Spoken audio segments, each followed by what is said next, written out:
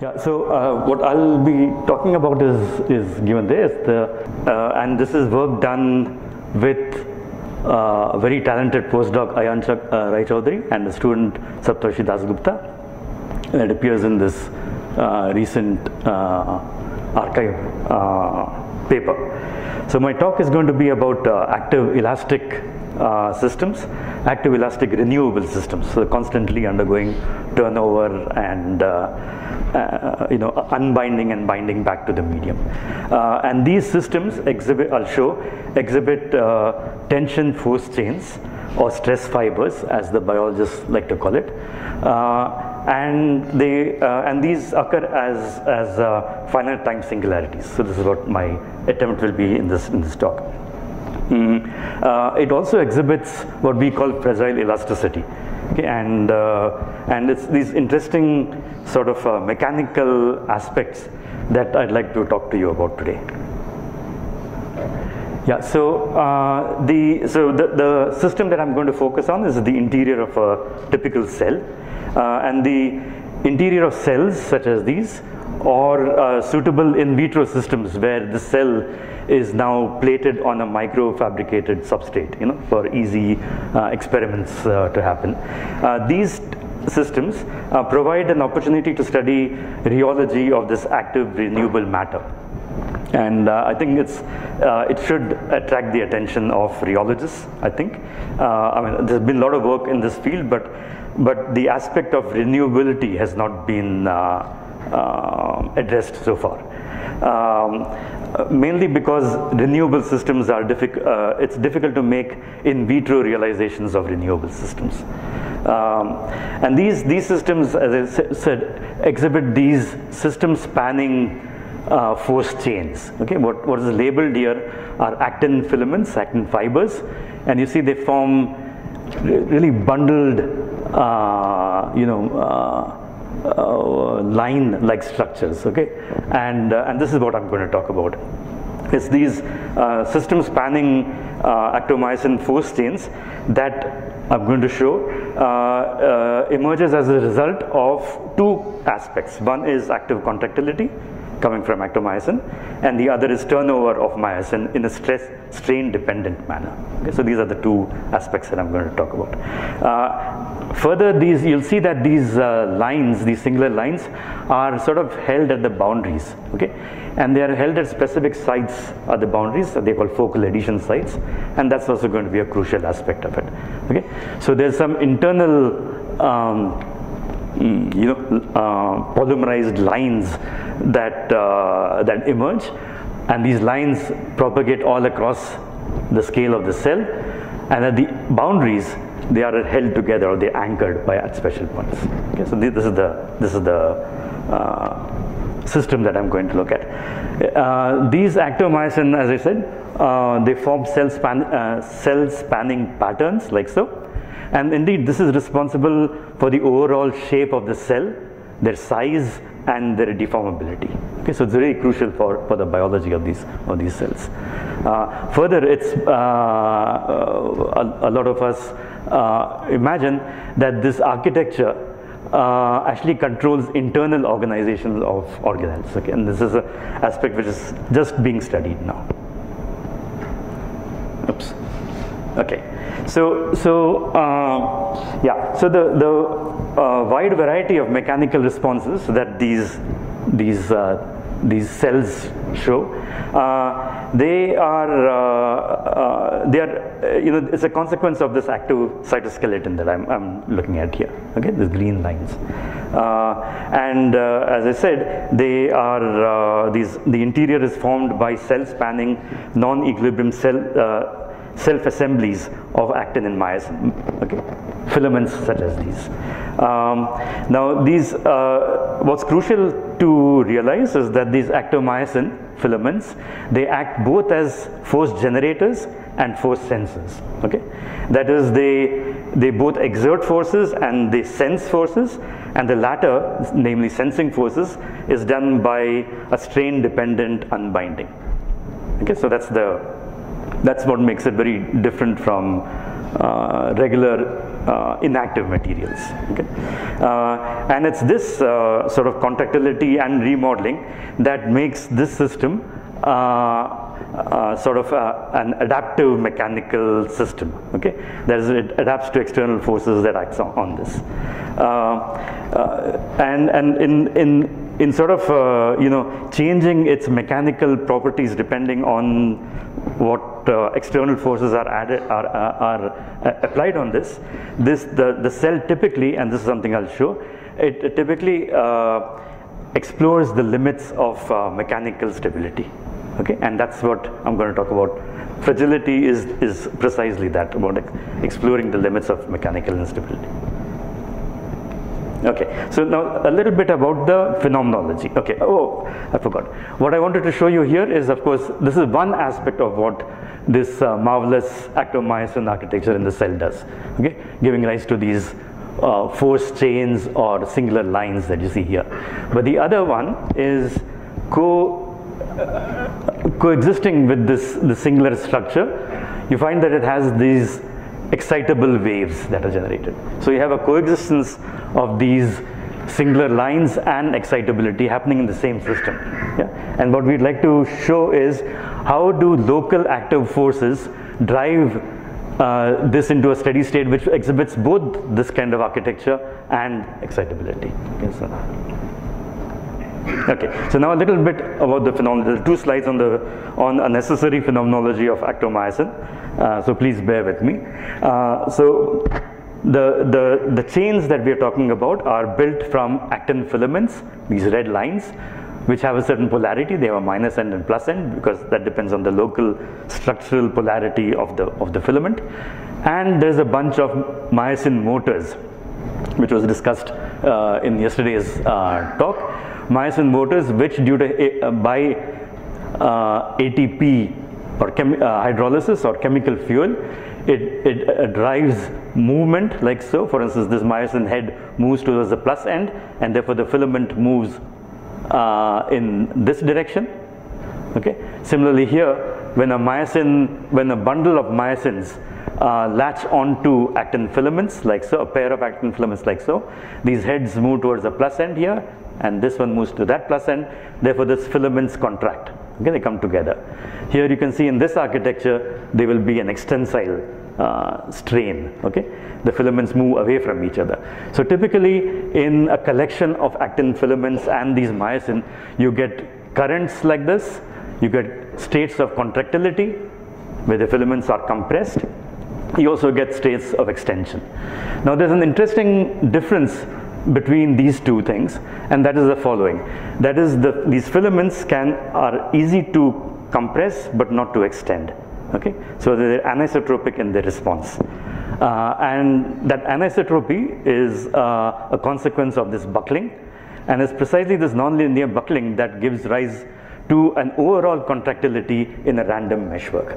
So if we have a random meshwork of these filaments, this was shown by explicitly by Martha Lenz and Pierre Ronseraf, that a random collection of these actin filaments upon which you put bundles of myosin will overall have a net contractile response. Okay, so that's so what you should take home from this is that actin filaments form a meshwork. They're held together by cross linkers, which gives this meshwork some elasticity, and on top you put myosin, and myosin, the net consequence of myosin is to apply contractile stresses. Okay, the contractility, as I said, is a consequence of this asymmetry between extension and compression. Okay, so this is the force generation aspect of actomyosin. The other was about force sensing, and so just a few words about that. Again, here now is the schematic of this actin mesh, a random meshwork held together by cross linkers, which gives it elasticity. Imagine you have a collection of different kinds of myosin, red and blue, which bind to this meshwork, and they bind with a rate Kb and they unbind with a rate Ku. Okay, it turns out that if you apply an external stress onto this, the rates Ku or the rate Ku can alter dramatically. Okay, So this is called catch bond behavior, and this is what this is the idea of force sensing. That is, some of these myosin filaments exhibit a catch bond behavior. If you look at this experimental curve of the bond lifetime versus the applied force, then that typically in most cases increases with increasing force and then typically saturates. Okay, so it holds. So when you apply a force, it catches on stronger. Okay, it's like a seat belt or something. Okay, which beyond a certain extreme force, it of course detaches. Yeah, so that's the aspect we'll be talking about, a catch bond aspect. Some molecules indeed show the slip bond, which is that you apply a force and then they give up very easily. Okay, so this is the two key words that people use to describe the stress dependent release. One is called a catch bond behavior, typically exhibited by a lot of these motors, and slip bond behavior. Okay, so these are the two aspects that I wanted, phenomenological aspects that I wanted to describe: the force generation and the force sensing. Okay, so now let's try to address a sharp question. Okay, so what we want to ask is, how do local active forces that act on this actin and myosin, how do they drive dynamic long-range force patterning, as I showed you in that picture of the cell earlier? And indeed, how does it give rise to the coexistence between these stress fibers and excitability? So the two scenarios that one could address this question. Here is the schematic of a cell with this random meshwork of actin, and let's have a thought experiment where I don't have any myosin in the system now. Now I put myosin onto the system here, and what we want to see is whether myosin spontaneously segregates into myosin rich regions and myosin poor regions. Okay? So the myosin rich regions have bundles of actin because they compress things locally, and the myosin poor regions suffer from expansion. Okay? So this is the kind of question you want to ask. An equivalent question, and this is what we'll focus on, is to take two different kinds of myosin, myosin A and myosin B, both of which are motors. And what you want to start off with is a uniform distribution of myosin A and myosin B on this mesh, and you want to see whether they spontaneously segregate into a myosin A rich region and a myosin B rich region. Okay, so that's and both the driving force for these things is going to be local contractility, and the differential contractility between myosin A and myosin B, and the differential turnover or unbinding from myosin A of myosin A and myosin B. Okay, we'll focus on this just to keep one story, but what I'm going to tell you is equally valid for this scenario. Okay. Yeah. So the background has crosslinkers, and therefore the background is an elastic substrate. Yeah. We'll assume that the crosslinkers don't unbind over and that's fairly valid assumption. So the background is an elastic system. Okay. So again, just coming to your point here, that so how do you describe how do you provide a hydrodynamic description for that system that I'm talking about? The background is an elastic system, so it can be described locally by a displacement field U, which is a function of both space and time. And from U, of course, you can define a linear strain, okay, epsilon ij, which is a strain, which are just how U varies over space and time, okay, constructed from derivatives of U. Epsilon there is just defined as the compression, okay, is a trace of this strain tensor, okay. So that's going to be the description of the actin mesh, okay, elastic actin mesh. The equations that mesh in the overdamped limit, the equations that this mesh is going to obey are that the local velocity of the mesh should be equal to the forces, and the forces are just the divergence of local stresses. The local stresses is a combination of the elastic meshwork, because there are cross-linkers which provide elasticity. There is an active stress coming from myosin which binds and provides local contractile stresses, and there's some dissipative stress which is proportional to the strain rate. Okay. Now Now in this, the only thing, this is known, this is going to be linear elasticity theory, this is just viscous damping. Okay, so these two are well-known ingredients, but what is new here is this active stresses. New meaning it's been studied for the last 10 years, but it's okay. And these active stresses are going to be functions of the myosin density and the local actin density. Okay, and we'll have to, this is going to be the phenomenological input. We'll have to provide forms for how the sigma active depends on these two variables. Okay, so this is a simple force balance. Now of course there's myosin which binds and unbinds and binds and unbinds, so they have the dynamics of their own. The local dynamics of myosin is given by advection, is carried by the local velocity of the mesh, a diffusion term with the diffusion coefficient d, and then there is the binding unbinding. Okay, so this accounts for the local mass balance.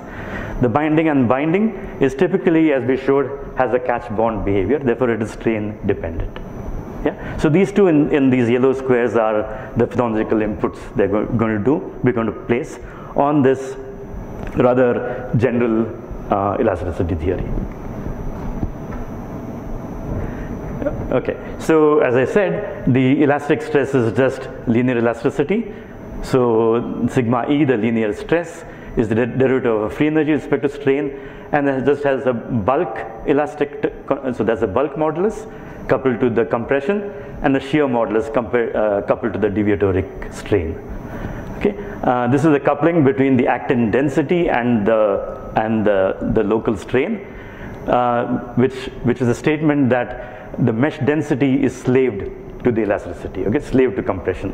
By locally compressing the mesh, I'm increasing the density of the actin filaments. Okay, so that's that relation. So this is a rather well-known. So this is standard elasticity theory. Okay, for the ingredient that we need for to describe turnover is discussed here. So this is the rate of binding, which depends on the actin density, and the rate of unbinding. Okay, so and we'll take the rate of unbinding to be a catch bond, and so strain dependent. And this is the form we take. This is the typical Hill form. Epsilon, remember, is the compression, so it's negative. Alpha being greater than 0 suggests as a catch bond, alpha being less than 0 suggests as a slip bond. Okay, so you can see the consequences of this, of the state of the cytoskeleton as a consequence of both contractility, which I'll come to later, and the strain dependent unbinding.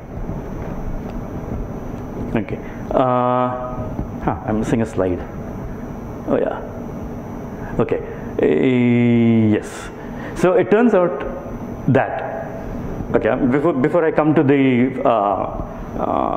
the form of the active stress, I'll just say that it's sort of it's suppose you have two different, so this was, this equation holds for both the species of myosin A and myosin B, and it turns out that it's easier to go to sum and difference variables. So that is the equation here. So again, force balance, that is the local velocity is equal to the forces, and this is the equation for the myosin A plus myosin B, the net density of myosin A and myosin B, and this is the equation for the difference variable. Okay, we're going to concentrate on this because I want to describe segregation. Okay, so this is going to be the crucial. It'll be the interplay of this equation with that provides all the magic in the results here. Okay, so now I've talked about the unbinding or the turnover of myosin. What I need to put is the other ingredient, namely the force generation. The force generation, as I said, is a function of the actin density and local myosin density, and it could just be taken as a more myosin, more contractile stresses. So it's a curve which linearly increases and then saturates. Okay, so it's a very simple kind of form. So that's what I'm going to take here. It just depends linearly on the densities of myosin, but it also depends on actin density. And actin density, remember, is slaved to the local compression. So I can unpack this by sort of expanding about the uniform actin density and generate these strain dependent terms.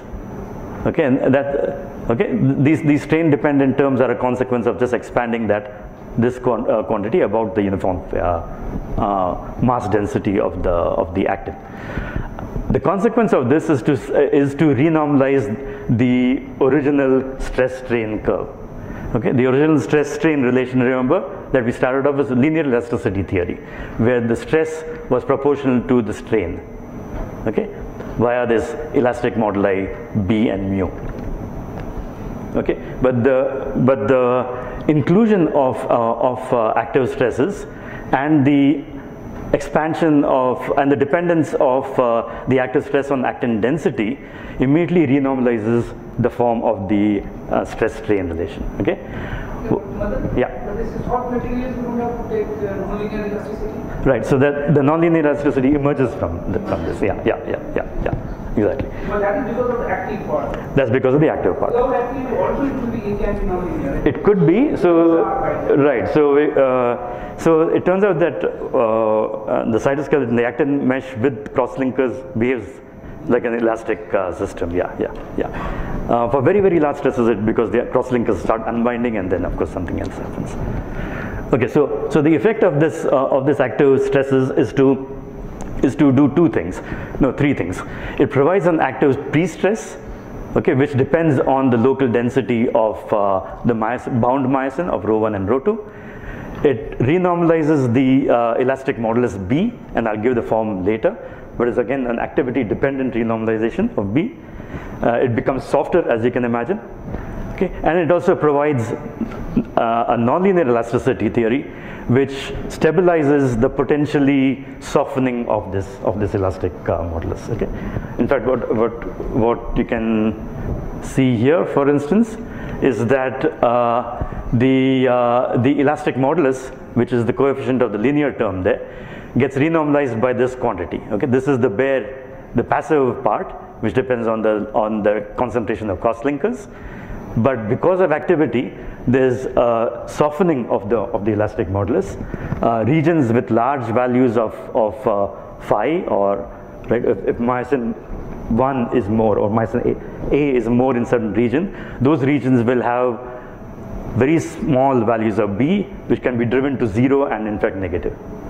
Okay, and that's where all the interesting thing is going to be. Okay, so activity, as I said, drives the elastic modulus to become softer, and in fact it becomes soft, and it has an interesting set of mechanical properties. For instance, this could be driven by making rho and phi large. I can drive this to have 0 value, and 0 value is a different kind of elasticity. It's no longer elliptic elasticity. It's no longer standard elasticity of a material, but it gets driven to what's called a hyperbolic elasticity. Okay. You also find that, for instance, in the regime where, for instance, this is the effective B is 0, these systems are highly auxetic. Okay, that is, the Poisson ratio can be negative. Okay. So which means that if I compress in this direction, okay, so this is the conventional thing, is if I compress in this direction, it will expand in the perpendicular direction. But in these auxetic systems, if I, for instance, pull it apart in these directions, this one can go up. Okay. So this statement of hyperbolic elasticity has to do with the characteristics forming aligning as force chains. That means that in conventional elasticity, for instance, if I have a material here, and apply a point force, a point load at this point, then the stresses propagate diffusively in the material. However, in hyperbolic elasticity obtained when B here is close to 0, okay, the stresses propagate along rays. Okay, and there's a very strict directionality associated with this, and this is what is associated with the emergence of force chains, as has been observed in granular media. Yeah, so. Is it related to this anomalous elasticity. What is anomalous elasticity? So if you have an elastic medium, Yeah. recently there are some rocks Yeah. with the heterogeneity in the structure. Then you cut off at some local place and look at how stress the project. Typically, the elastic media, you will see that this thing amplitude decays as 1 over r to the d or d minus 1. Okay, d minus 1, right? D minus 1. But then in anomalous elasticity, you will have a completely different behavior, and also in a length scale will emerge. That up to certain scale you have one behavior. I see. And then at a later scale you have 1 over r to the d minus 1 behavior. I see. But maybe these systems are probably also susceptible to that. Could be, but so these are overdamped systems, right? I mean, in the case that you're talking about, are they overdamped systems? They are. So, okay, yeah. okay. So Okay. dense. Oh, I see. Okay. Yeah, we can discuss that. Okay. Yeah. So I hope you got the thing that because of a combination of contractility and binding, you get this very interesting mechanical behavior of softening of the elastic modeling, leading to even being driven to hyperbolic and parabolic elasticity. So that's what I wanted to say here. Okay, the other aspect that is interesting arises by doing a linear stability analysis of those dynamical equations that I talked to you about. The dynamical equations which was about strain and the density of bound myosin and bound myosin. Okay, so what we find is that, for instance, just look at this. This is the phase diagram in the passive elastic modulus, so the bare elastic modulus on the x-axis versus the average contractility in the y-axis. And you can see that for very large elastic modulus, if the original the original actin mesh is very rigid, lot of cross linkers, then that system is going to be very stable to the binding and unbinding of myosin. And if it is very weak, however, the local binding of myosin is going to apply huge contractile stresses, and that gives rise to a sort of contractile instability. The whole thing just collapses. Okay. In between these two extremes is an interesting region where the two myosin species segregate from each other. Okay. And so what happens is I start with the uniform distribution of myosin A, myosin B. Over time, there is a spontaneous segregation of these two stresslets or density fields corresponding to myosin A and myosin B. This is the dispersion curve of that, which shows you that it's unstable to formation of segregated domains. But this should come as a surprise because there was no interaction between the two species of myosins. Okay, the segregation is not as a consequence of some gradient of chemical potential, which is the usual segregation of two components, but this is coming because of its interaction with the underlying mesh. And so the driving force of that turns out to be the elastic stresses stored in the meshwork, and you can show that to linear order, this acts as a Lyapunov function. That is that this quantity W dot, namely this is the elastic power, that is a decreasing function of time. Okay, and so it's this elasticity of the underlying mesh which connects the two different species of myosin that gives rise to the segregation. Okay. A sort of interesting feature is that the segregated phase has this interesting. So this is showing the segregation, right? I start off with where you have a homogeneous uniform distribution of myosin A, myosin B.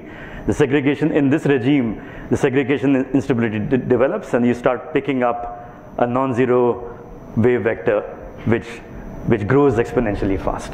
Okay, but if you look at the segregated strips of myosin A, myosin B, then they have this peculiar form. Look at the density of myosin A, let's say, within that segregated region. It shows a peak in that, but myosin 2 also shows a peak. Okay, and this is because of, which is different from oil and water. Okay, so it's an interesting observation here, and this is because that both myosin A and myosin B have catch bonds. Okay, and that's the moment you have one catch bond, one slip bond, the peak of myosin A will be separated from the peak of myosin B. Okay, but now what happens when you have So far it is all about linear regime, okay? The linear segregation following the initial homogeneous configuration. Okay, so you now find it, so now as time progresses, of course, nonlinearities kick in, and you can ask how does the pattern of myosin A and myosin B evolve over time when you include the nonlinear terms in the equations of motion.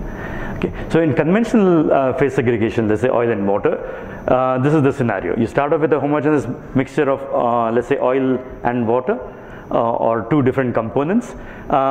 It quickly undergoes a segregation at low enough temperatures.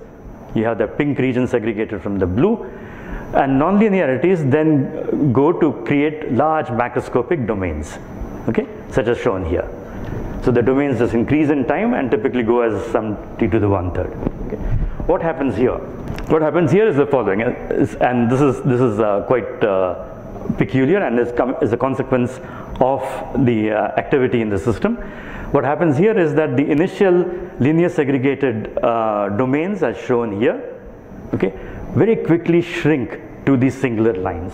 Okay, and that's because there are two aspects of the physics that is different from the usual part. One is that there was the sigma. There's an active pre-stress. Okay, so rho 1 is the more contractile element compared to rho 2. Contractility then makes this domain shrink. So if you start with a domain like this, contractility then makes the domain shrink, okay, because of the contractile forces. And so these growing patches then very quickly in a finite time reduce to these singular lines, okay, because of contractility. So it initially linearly segregates, but then contractility pulls it back in. Okay, and it does so in an interesting way. It does so by the appearance of these finite time singularities. That is, as soon as it grows to a certain extent and accumulates enough of the contractile species, it starts the contractile stresses due to this enhancement of the myosin A shrink the growing domain, and it shrinks and it has it shrinks and it has a certain scaling form where the density of myosin A, for instance, has this kind of scaling behavior. Okay, the width of the domains shrinks as t minus t0 to the power of 1/3, where t0 is this finite time singularity. So I hope you get the picture. Initially, a homogeneous phase segregates. The segregated domains accumulate more and more of the contractile species. The contractile species then brings the domain back to thin lines, okay?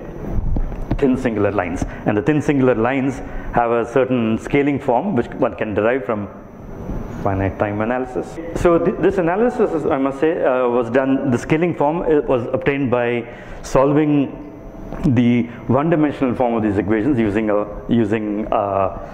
matched asymptotics and dominant balance techniques to give rise to these scaling variables. In 2 dimensions, it turns out that it's slightly more complicated. One needs to include anisotropic stresses, which arise because these actin actually is a filament. Okay, and so these contracted regions of actin, as shown here, for instance.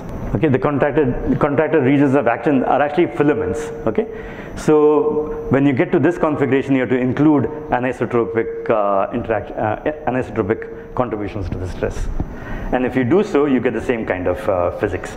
So it turns out that what you find is that if you start with a homogeneous distribution of myosin A or myosin 1 and myosin 2 embedded in a random meshwork, then you quickly start getting these lines, singular lines in 2D.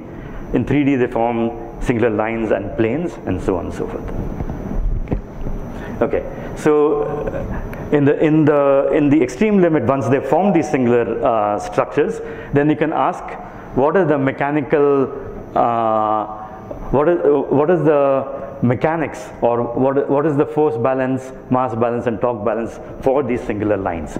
And what you find is that you can derive active versions of the Young Laplace equation, which I won't tell you about here, but it's an interesting thing. For instance, if you take this just says that the elastic pressure difference between, so this is the singular line I'm talking about, PE here is the elastic pressure difference between this region and that region, PA is the active pressure difference between that region and this region, and this sum of the things, so the tension multiplied by the curvature plus these jumps in pressure across the line is proportional to the normal component of the velocity of the line.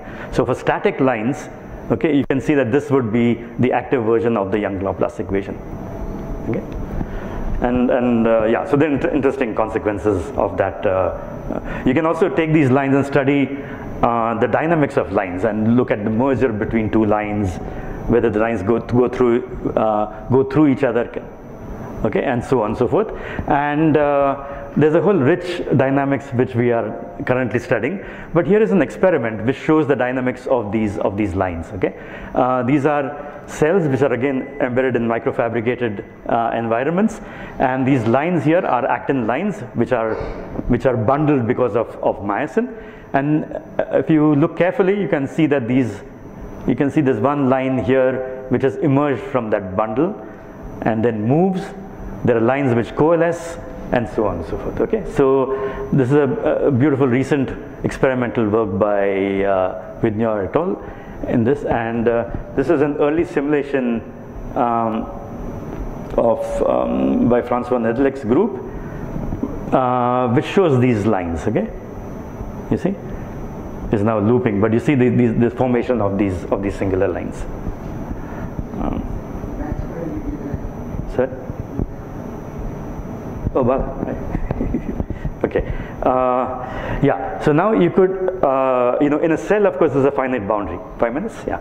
In a cell, you have a finite boundary, and so the question now is, when you have these bunch of lines in the interior of the cell, how do they interact with these boundaries? In fact, these boundaries are called focal adhesions, and they anchor these lines. Remember, this is what I was telling you in the first slide. Okay. So, including these anchors at specific points, you can stabilize these moving lines and they form this web-like structure. And here is what I meant by fragility. The whole network of these lines, which are stabilized because of the anchoring at these precise points, changes when you displace these anchoring points by a slight amount.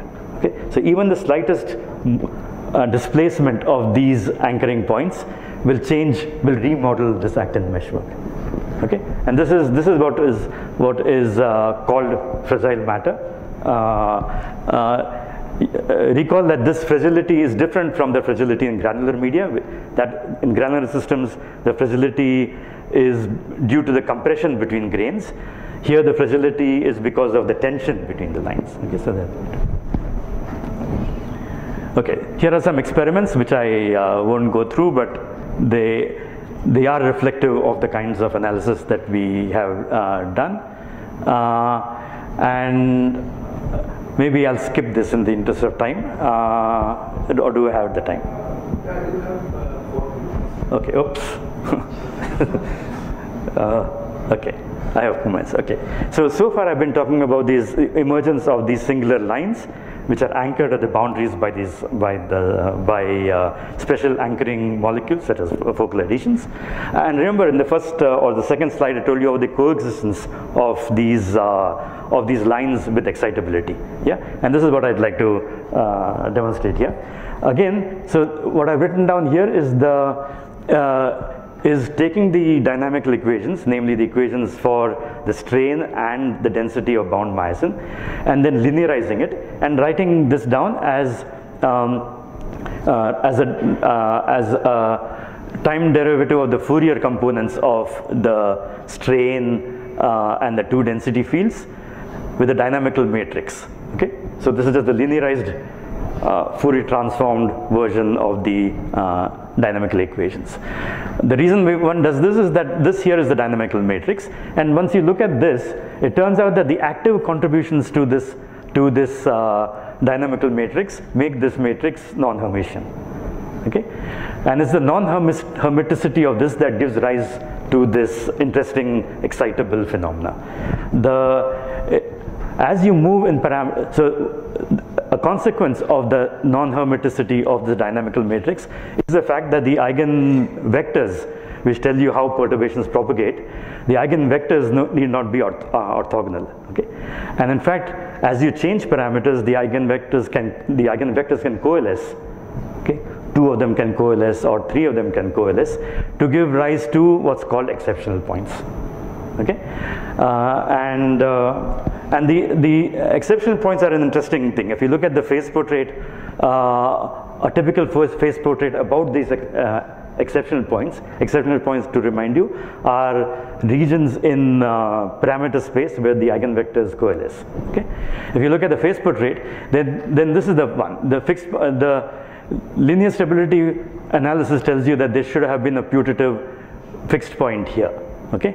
However, the phase portrait gives you flows like so. Okay. So if I start with an initial condition here in this variable v and u, then the flow lines will take you all the way, very far and then come back.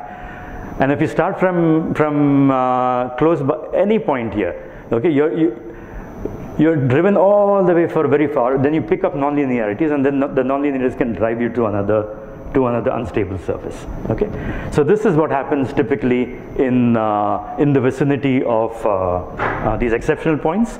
You find, and this is well known in fluid mechanics, for instance, and it's known that linear analysis sort of does not work in the vicinity of these exceptional points. But what's interesting for active matter systems is that the exceptional points are sort of gateways to traveling waves. Okay. And what we find here, for instance, you get these traveling in between the contractile instability and the oscillatory phase. You start getting traveling waves as shown here, and I'll play a movie if I can. Oops, can't see the cursor. Okay, anyway, I can't seem to find the cursor, but this would have shown you traveling waves. Okay, and then you get another phase in the vicinity, in the boundary between the oscillating and the contractile instability. You get another phase called a swap phase, which is the standing wave. Okay, where you have large concentrations of myosin A, myosin 1, okay, and low concentrations of myosin 1 there, and it sort of swaps like that. Okay, it's a standing wave that you get. Yeah, so this happens in coexistence with the stress fibers that I talked to you about. Okay, so I'm going to end the talk with the final few remarks. So what now the cytoskeleton is built up of more than actin myosin. It's also built up of microtubules, which are very large compressive filaments within the cell. Okay, and so one could ask, what is the how would you now describe the mechanical properties of a cell interior, which is comprised both of actin, myosin, and microtubules. Okay, and this is something we just started looking, and the reason why this is interesting is the following. There has been a recent proposal by Ingber that the interior of the cell behaves like what's called a tensegrity structure. Yeah, where the microtubules are rods. Okay, and they hold all compressive load, and the actin held with myosin forms tension. Okay, forms rubber bands. Okay, and this tensegrity structure was an old proposal and a challenge by Buckminster Fuller, who challenged the architecture and the engineering community to build structures such as these, which are held by tension, by the strings. Okay, and they have compressive elements which are isolated. Okay, this is, so for instance, here is a structure where you can deform it and the thing will bounce back. Okay, these are amazing structures. I just saw the structure out there in the building, and this is a tensegrity structure. Okay, once you go out, you'll see that structure here. It's again held by these strings, and the moment you cut these strings, the whole thing collapses. Okay, so this is very different from buildings such as these, which are stabilized by compression. these are stabilized because of tension. Okay? And there's been an interesting proposal that the cell, the way to understand the mechanical behavior of the cell is to think of it as a tensegrity structure. Okay? Now, what we have been trying to do is via this formalism, we would like to arrive at a dynamical theory of tensegrity, writing down dynamical equations for myosin, actin, and microtubules, and hopefully this will give us a dynamical theory by which we can understand tensegrity-like structures. Okay, so what I've talked so far is about the patterning of forces forming singular lines arising from the action of force generation and force sensing by myosin on actin. Okay, so these form the singular force chains that I talked about. So this is the stress fibers, and these stress fibers are stabilized in a finite cell, is stabilized by boundary elements called focal adhesions. This ensuing structure exhibits fragile elasticity, and this may coexist with excitability such as turning waves, such as traveling waves and swap phases. Okay? And as I said, what we'd love to do now is to try to have formalism for a dynamical theory of tensegrity.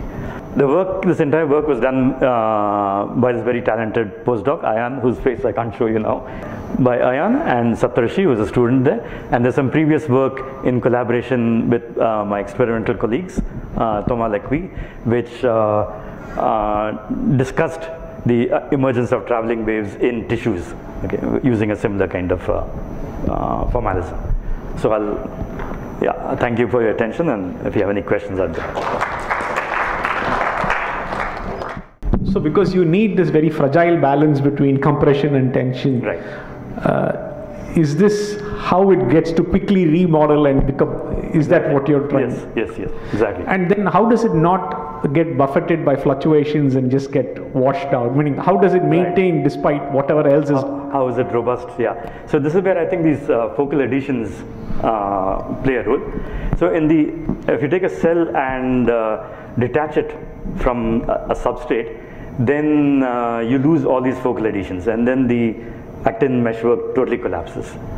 Okay, so there are these pivots that are there. Yeah. This normal gelation also has a finite time singularity, because they are also from these. Yeah, I presume. Yeah. You're right. Yeah.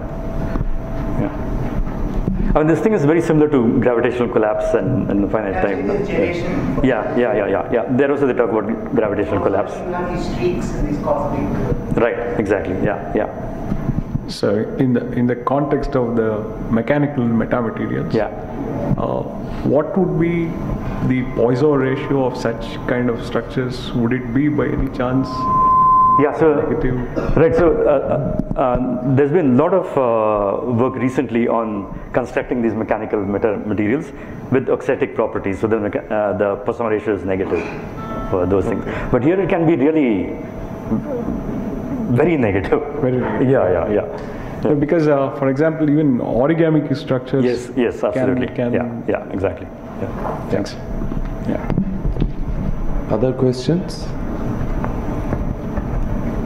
You know, one of the things that happens here is that you can, this system can dynamically explore many different kinds of marginal elastic states. So it can become what's called an ether state, you know, where B plus mu, that the compression modulus plus the shear modulus is equal to 0. Okay, and it can become a fluid, what's called a fluid elastic state, where the shear modulus is 0. With it's still an elastic system, but the shear modulus is 0. So these are called marginal elastic states, and this system of actomyosin can explore all these different configurations. I have a question. So you mentioned about the passive non-linearity about you haven't considered unbinding, but I guess unbinding will give you only the softening kind of thing, but this passively these systems also show strength stiffening. Yes. So that kind of non-linearity do you need to consider? So in this case, we have assumed that the background passive system is a simple system. Linear elasticity. Linear elasticity, and all these interesting effects are happening as a consequence of activity. But you could make it more complicated, as you say. You could make the background itself have strain stiffening coming from unbinding of cross linkers. Okay. That's how it typically happens. You can have stretching of cross linkers also, the flexible ones. Exactly. So this is, people have studied a lot on this a lot. Yeah. So you can make your background theory more and more complicated. Yeah. Okay. Yeah. Thanks.